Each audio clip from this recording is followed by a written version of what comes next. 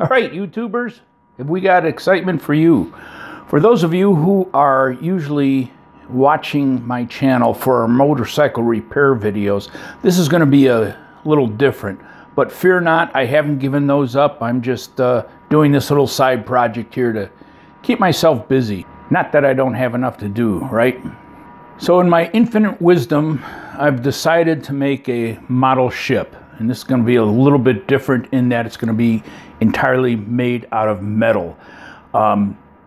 Way back when I was much younger, I was in the Coast Guard, and I spent 4 years aboard a Coast Guard cutter called the Coast Guard cutter Arundel.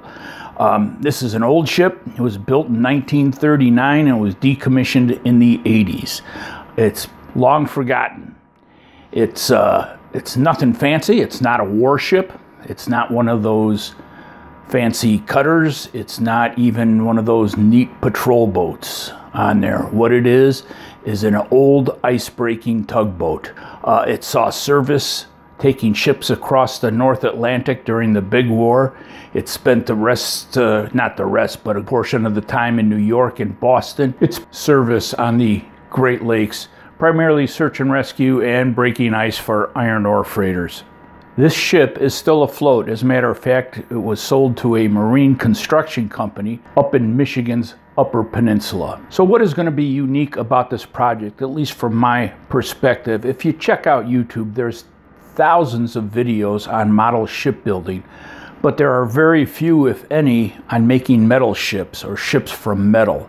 Most of them are woods, plastics, that type of thing. So I'm kind of running into the unknown here. Why metal? I have no idea. It's something different.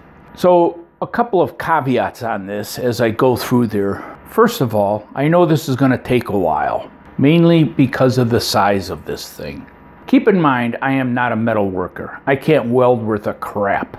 I do have some experience working with model ships, but primarily plank on frame, the wooden kits that you see all over the place on YouTube. Fun to build, but this is something that is going to be a bit different. I think I mentioned it, but I don't even know what I don't know as I'm getting into this. It's going to be a static model or a stationary model. I've decided to make it 3/8 inch to 1 foot or a 1/32 scale. That's going to make the model about 42 inches long. For you purists, keep in mind, I am building this off of plans. I'll show you the plans as we go through this. But again, not being a metal worker, and this is not going to be made for the Smithsonian or anything like that. But I'm going to try and keep it to a tolerance of about 1/16 of an inch built off the plan. As I mentioned, I don't even know what I don't know, but we'll figure it out as we go along on this. And I've got no desire to get into remote control with it. However, saying that,